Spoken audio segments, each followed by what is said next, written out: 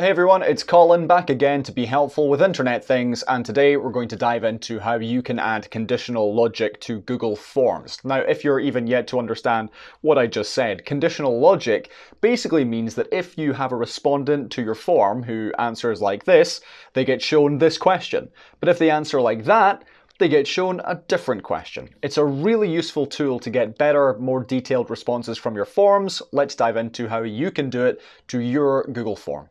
Okay, so this is a basic Google form. I'm presuming everybody watching this has one loaded up and is simply looking for how to add the conditional logic. This is a quiz for people interested in the merch for my Gallic metalcore band, which is a real thing.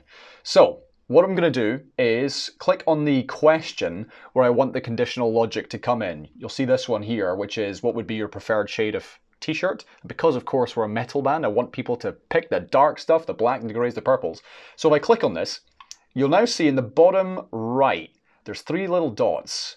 I'm going to click on this and go to section based on answer, which is a long way of saying conditional logic. Click on that, and here we can have some drop-down menus. So if a respondent clicks on light, so yellow, pink, whites, or blues, I'm going to send them to submit form, because if they want that color of merch, I'm not really interested in their opinions for the purposes of my band. However, if they click dark, so they want some merch that's black or gray or purple, then I'm going to send them to section 2, which is other merchandise, which is a section I've prepared below, which is what else would interest you: hoodies, baseball caps, joggies, or shorts. So this is conditional logic.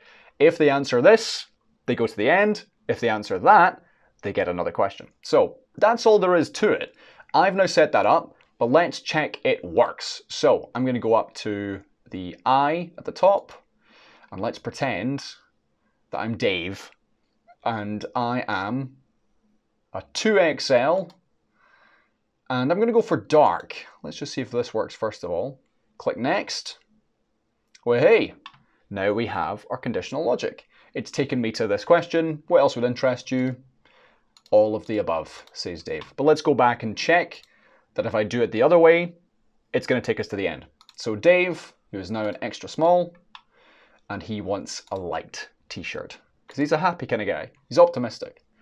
And now, if I click next, submit form, we have successfully put conditional logic into Google Forms.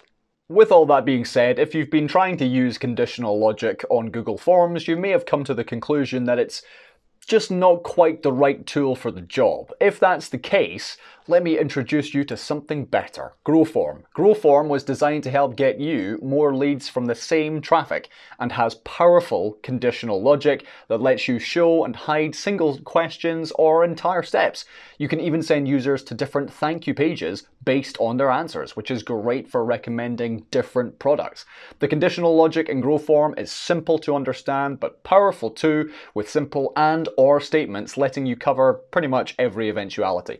It's really worth trying out if you're attempting to create professional forms, and it's got a free 14-day trial, which I've linked to in the description. No credit card required. Alright, that is it. I am done. Psych and subscribe.